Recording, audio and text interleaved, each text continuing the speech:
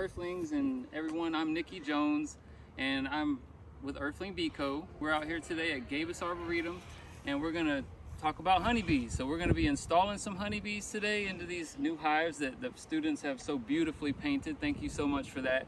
You guys did an amazing job. But we're gonna first, before we move into putting honeybees in, we're gonna talk about what exactly is a beehive, what makes a beehive. So we're gonna jump right in. So we see we have cinder blocks here. That's gonna act as like sort of our foundation to get the hive up off the ground just a little bit. But the hive starts with the bottom board. So this is a screen bottom board, and it goes on the bottom of the beehive. This basically forms the entrance. The bees are gonna end up coming right in here once everything is stacked up. Now this screen helps with ventilation, and also like it can help with some pest control. And this has a removable piece in here, so this insert can be taken out so that you can have even more airflow through the hive. For now, since we're just starting off and have some cool nights still, we're gonna leave that in. We can get it back in. Let's see. Okay, well maybe we won't leave it in. There we go. Okay. So there's our bottom board. So that's what you start with. And next we start adding boxes. So this box is called the brood chamber. We call it that because the queen raises her brood in here. So the queen will basically live in here and establish the colony in this box, and she'll grow the colony in here and make a bunch of babies. So this is where the baby bees are born and live. And so we stack that right on top of the bottom board. And this is the beginnings of a beehive. So now you can see we've formed an entrance. So this is where the bees come and go, right down here at the base. And so this box has frames in it. And this is a frame. And so this has a hexagonal pattern on it that's already established on plastic, and it's coated with beeswax. And so that the beeswax coating helps the bees to they take to it, they adhere to it. They like wax because they produce wax, and so they smell that and they say, okay, let's build here. And so they're gonna build wax out, and they'll build it almost as thick as the top bar of this frame. So a big sheet of wax, and it'll have little cells in it, and the cells are where they store all of their resources. So they'll store like their babies, they'll put honey in there, they'll put and make honey in there, they'll put pollen in there, and everything that they need to maintain the colony. All right. So then once this box is on, this is how our hive will start. Now we'll put a lid on it, but that's all you'll start with is one box. So in about a month, hopefully, it depends on the weather, and it depends on the bloom, it depends on how hard the bees are working, but all of those factors taken into consideration, maybe in a month we'll add a second box. But we judge this by frames of bees. So like when I'm looking in this hive, when I see that the bees have built out and they're covering about 8 frames or so, then I know it's time to add another box, because we want to give them space. If they like to be in a tight kind of confined environment, but they have to have enough space to work and build, or they feel like, okay, we need to go find a new home. We don't want them to do that. We want them here. So then we add another box. And you'll notice as we add these boxes that we're making a beautiful picture here. That this is the art that the students have created. So this one says right on the front, Gabis Arboretum, we love it. And so then now we have both brood chambers. This is the top and the bottom brood chamber, and this is where all the baby, the young production and all the offspring will be down in here. The queen mostly works in here. And so this is the workhorse of the hive, this part. And so, but then all of a sudden we'll have a lot of yummy stuff blooming, and that'll start the honey flow. So when the nectar starts coming in, we're gonna start adding more boxes. So when this one starts getting full, about 8 frames of bees, then we're gonna add honey supers. And there we go. So that's our first honey super. And so through the season, as these fill up, we could keep stacking them. They might be taller than me by the end of the season, and that's what we hope for. So then we're gonna add another honey super, just to show you how a complete hive looks. And so now, when you have all this, and of course these have frames in here too, and just like how we explained at the bottom frames, except these frames will be full of yummy, medicinal, awesome, raw, local honey. All right, so then you have a couple other components to the hive.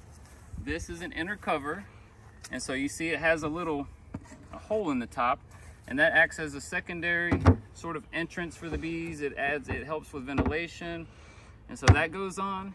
And then to top it off, we put the outer cover. Some guys just say the lid, and we just put that right on. And that's how you build a beehive.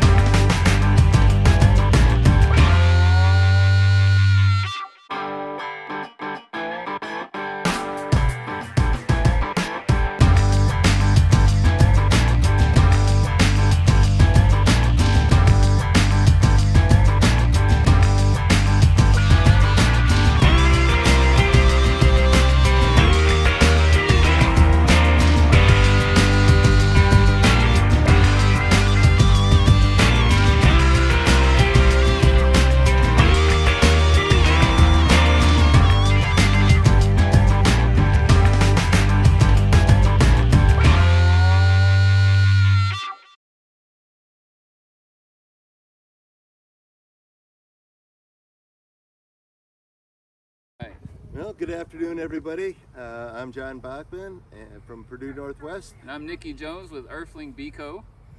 And we're here to bring honeybees to Purdue Northwest. And we're out at Gabis Arboretum at Purdue Northwest in Valparaiso, Indiana. And I'd like to thank first our provost, Chris Holford. Thank you for help sponsoring this and helping bring making this a reality, bringing honeybees to Purdue Northwest. And I'd like to thank the students, all the students who took the time to paint these. They're absolutely beautiful. Yeah. And none of my hives are as beautiful as this, man. You guys, all of you did such an amazing job. All the art is fantastic. I can tell you put your heart and soul into it. Thank you so much. And well, we'll be letting putting the bees in the hive. I'm thoroughly protected because I have not been doing this, and Nikki has been doing this for many years, and he's our expert. Okay, and we'll talk about, while we're on that, we'll talk about gear, because you know, this is not necessarily a disclaimer, but I like safety, and so if you're a new beekeeper or even an experienced one, we all know that there's a time to put that stuff on.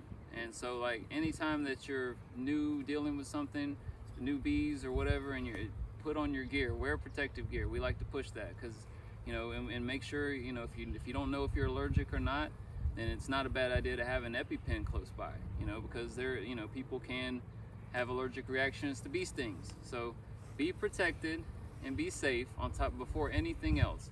I'm out here with no gear on because, you know, they're at this point the bees are pretty docile. They're since they've been in this cage for a few days, they're almost sort of like in a swarm mentality, and so they're not protecting a hive per se. So and honeybees are gentle anyway, but for the most part, we don't get stung too much or really at all so far putting in these colonies. So, ready? Let's do this. Okay. So what we have here is a box of bees. So this is a 3-pound package of honeybees. Now this by weight, there's usually about 3,000 to 4,000 bees per pound. And so you're looking in this box, this is 3 pounds, so this is about 10,000 bees. And there's a queen in there, and then you can see on top, that silver circle, there's a feeder can. So wherever the bees came from, which these specific bees came out of Cali, they had to eat on the way here, and that's what the can of food is for. And there's also a queen in here, and she's caged separately because it's a new queen to this colony, and then they wanted to ensure that she's accepted before she's just released into here, and it sort of helps us keep up with her when we're trying to install the bees. Now you can see on the side of this package it has an I. That stands for Italian. These are Italian honeybees. So Italian honeybees are pretty notorious for being gentle bees, and they also make a lot of honey, which we like. So this is we're putting Italian honeybees right here at Purdue Gabis Arboretum. So let's go. All right, we're gonna sit these girls down. And girls, thank you for hanging out with us today, being amazing. And we'll open up the hive. So first, we remove the outer cover and the inner cover. And now we're gonna take out some frames to make room for those bees. So 5 frames come out. And we're gonna sit those off to the side. And then we're gonna also, we're gonna supplement them a little bit. And so these frames are bare. This is new foundations, wax foundations, so that they have a lot of work to do to build this, to make it ready to store resources. So to save them some of that work, we're gonna take out 3 more frames. Thank you, John. And we're gonna install some frames. Now these are medium frames, but that's okay. They won't be in there long. And this one has honey on it. In fact, that side is completely capped honey. And so sadly, this honey is from hives that didn't make the winter. And so this is something that we're thoroughly researching and investigating and trying to work towards more sustainable beekeeping. We want bees that are happy and healthy all year long, even in the winter, and that make it. But the ones that don't, we don't extract and we don't harvest this honey and extract it for us to use. We always take that honey and give it back to new colonies in the spring, so that the bees that made this honey, their legacy sort of carries on in this new colony. So that's what we're doing here, is we're adding a couple frames of honey. That's these 2. We are also going to give these girls a frame of pollen. And so pollen, the bees take pollen and they store pollen mainly to feed the young. And so this is a great source of protein. And so to have those resources right away and not have to gather them kind of just eases their journey just a little bit. So that's what we're doing. All right, so we have our setup here. Now we're going to take the box of bees, the package, and we're going to sit it down into the hive. Now the next step is we're going to remove the feed can. And so when we remove this feed can, that's when the bees are going to want to fly. They've been caged up a while. So we're going to move that out, and then we're going to block them just a second. And so